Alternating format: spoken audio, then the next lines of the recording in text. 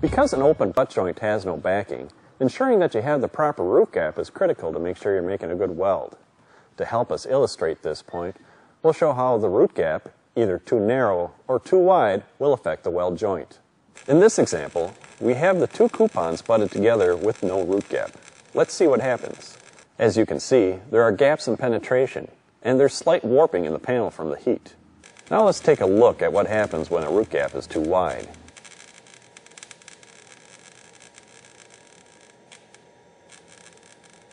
As you can see, the joint shows multiple areas of burn through. Having the proper root gap can be the difference between having a solid weld to one that has holes or poor penetration and panel warpage. This is what an open butt joint with proper root gap looks like. Having proper root gap is also required when working on a butt joint with backing. If the gap is too narrow or non-existent, you'll have inadequate penetration into the backing.